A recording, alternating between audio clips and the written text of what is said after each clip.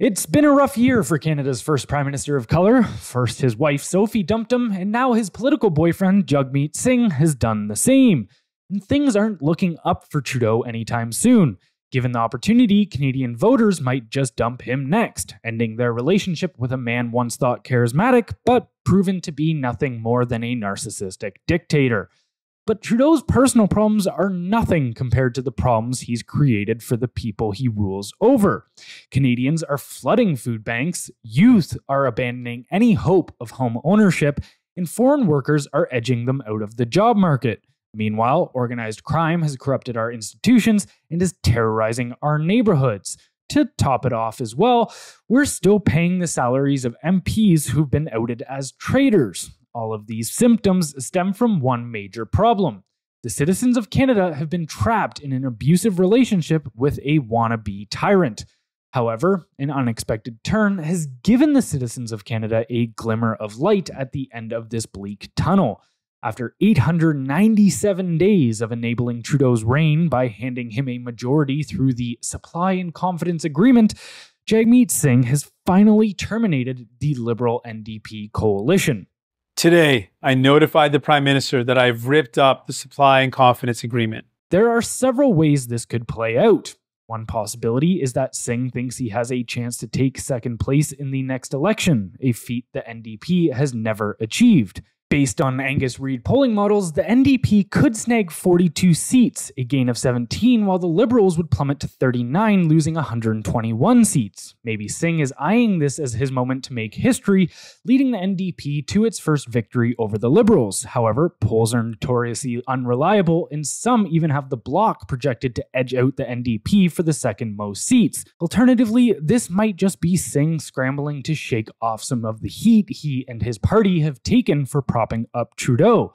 With 38% of Canadians viewing him as the worst recent prime minister, the Trudeau name is sinking fast, and anyone still politically tethered to it is bound to drown alongside it.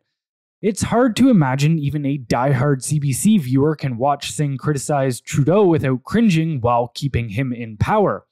Singh might just be trying to create some distance between himself and the man who's become a national joke, despite having no real intentions of dethroning him.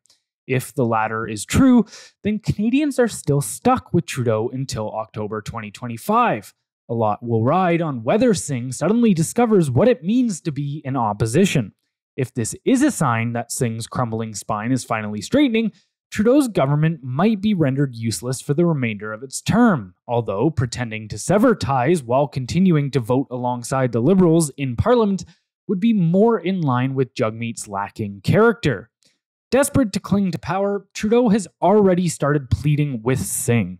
When asked if it was time to send Canadians to the polls after being dumped by his coalition partner, Trudeau responded, "I really hope the NDP stays focused on how we can deliver for Canadians, as we have over the past years, rather than focusing on politics."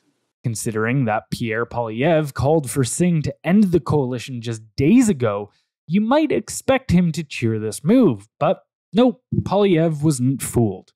He called Singh's announcement a stunt and slammed him for refusing to commit to a non-confidence vote. Poilievre isn't alone in this sentiment. One of Canada's biggest YouTubers, JJ McCullough, also weighed in on X, saying, "Jagmeet doesn't have the guts to vote no confidence and go to election. He just wants the praise for the symbolism of ending an agreement that won't actually change Canadian politics in any meaningful way." Unfortunately, Poilievre and McCullough are probably right.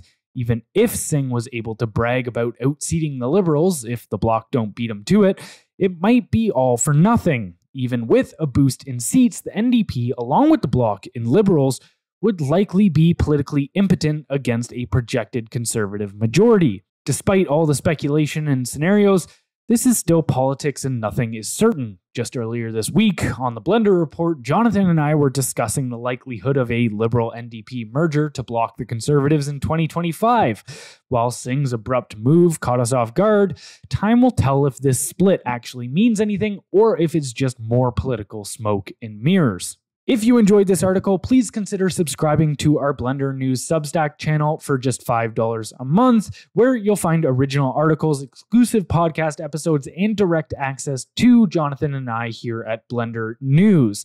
It really helps support independent media in the fight against Trudeau's billion-dollar propaganda machine. As well as, if you like the shirts, please head over to everybodyverstrudeau.com and grab yours today. All proceeds go towards helping fund independent media. So thank you very much for watching, and we'll catch you next time.